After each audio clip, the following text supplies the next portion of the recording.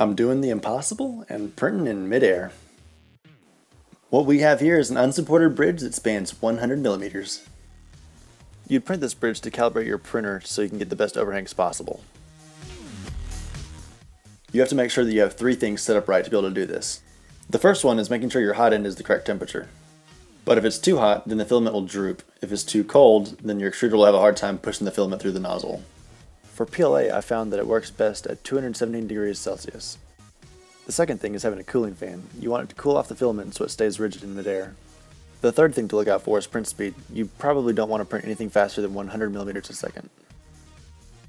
Every printer is unique, so don't expect these settings to work perfect for you. You're going to have to tweak them and play with them to see what works best for your printer.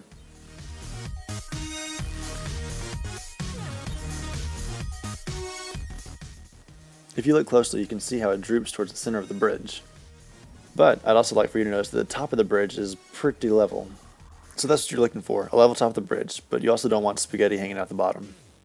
As I flip it over, you can see that the bottom looks a little bit like noodles. Now this is to be expected, but you don't want them to be droopy. You want them to be pretty straight across the gap. Alright, now you know how to print a bridge. If you have a question for me, just put it in the comments down below and I'll try to answer it. I've got a project coming up that deals with lasers, so if you want to see that, please make sure and subscribe to my channel. That way you get updated as soon as I post a video. Lasers.